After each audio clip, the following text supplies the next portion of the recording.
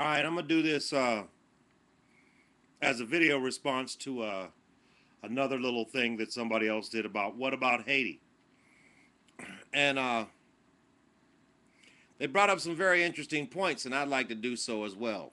Um, my issue is that we're giving all of this money and whatnot away to a place that really basically, um, it's not like there are people that are sitting up there and they're going, oh well, let's give some money back to these Haitians and whatnot, so that that they could get back to going back to school and doing things like they have a regular life like Americans have, and that's not the truth. Um, they ain't got no McDonald's and Kentucky Fried Chickens and drive-through carryouts and Marriotts and Hiltons and Motel Sixes. They ain't got car dealerships. They ain't got factories and jobs and farms that are feeding people. They basically have to get their own food imported. Before Katrina, the price in their money for just a tin can halfway filled with beans to eat was $8 in their money. The average pay that these people were finding on Haiti, uh, was about $1 a day. So that means they'd had to work 8 days for one meal. Um, let's keep it real here. No matter who you think you need to give your money to, basically speaking, it's not really going to cause much of a progress right this second unless there's a massive proportions of people that are going over there to save the country and not Port-au-Prince.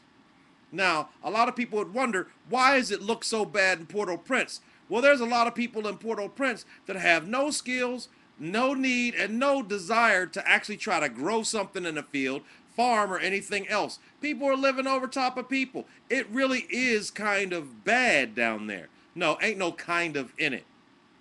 Now we got all these people. Yeah, I gave money. I gave money to Wyclef.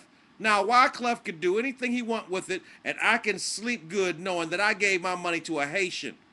And I know that that boy, even though he's afraid of the ghettos himself right now, he at least has been the only person outside of CNN that's ever found the ghettos of Haiti and has ever been able to safely go in and at least be able to be respected. Now, that's up to him and his conscience how he does that. And I hope he gets a conscience when he gets all of that money and they let him loose and he can go while they play around with Port-au-Prince. He can go on back over the hood and maybe they can start buying bricks. Maybe they can start learning something. Maybe he can find a way to go out there and put these people to work. Why don't they make something? Make some doggone shirts or something. People in doggone Dominican Republic are in slave camps, but they're working. They're making little bits of money.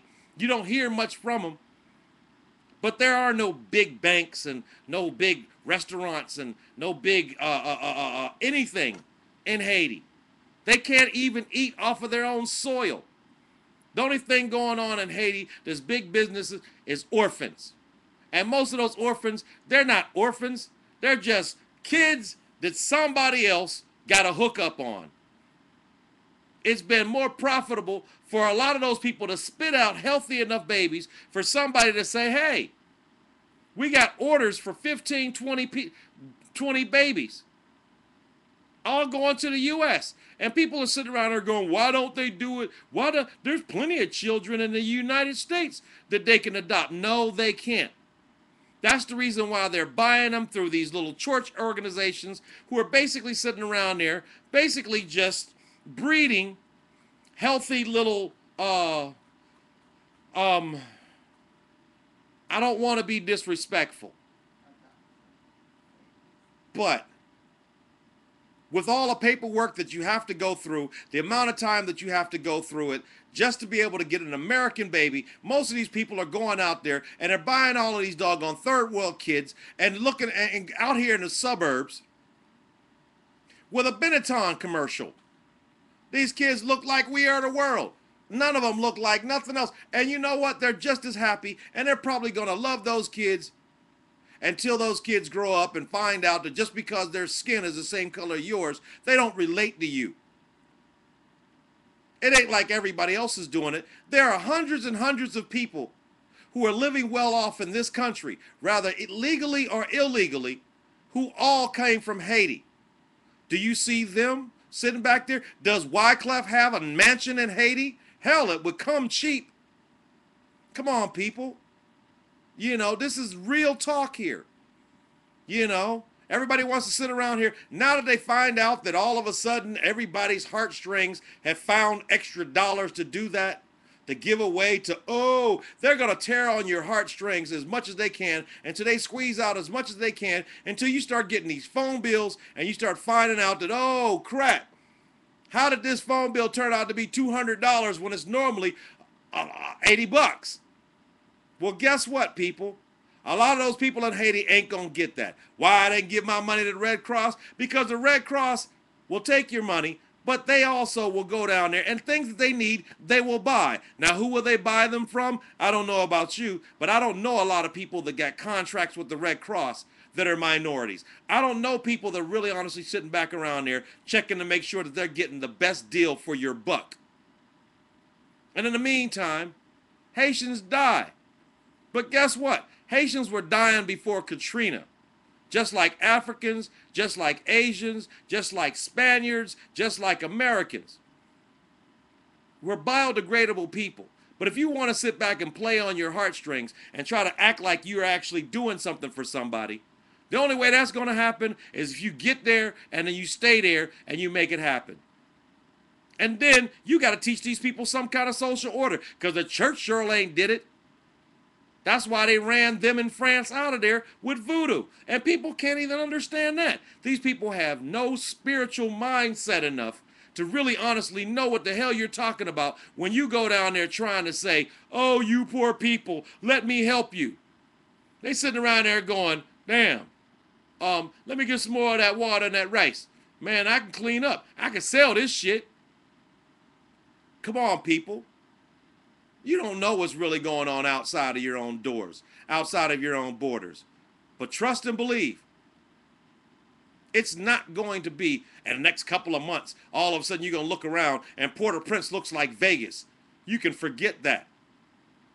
This is real talk. And right now, there's a whole lot of people suffering all over the doggone world, and you just happen to find some more of them to do that, and you don't seem to understand. Half of these people are down in doggone Haiti making sure they're checking on their investments. You saw that in CNN and a couple other news things. What did they do? They ran from Port-au-Prince, went back up in the hills where it's safe to check on those little orphans and those little church orphanages that had to check up on their stock. Now they got a lot of people that are sitting back. Ooh, great. The city of Pittsburgh just got 20. At the same time, you got kids starving right here in America. But guess what? We're better off starving here than trying to pay $8 for a half a can of beans. And so why you want to throw your money out there, why you want to have your heartstrings and feel so bad about everything, understand, we're biodegradable people. And if their people ain't helping them, then how the hell you think you're going to do something better? We love your money. That's their slogan.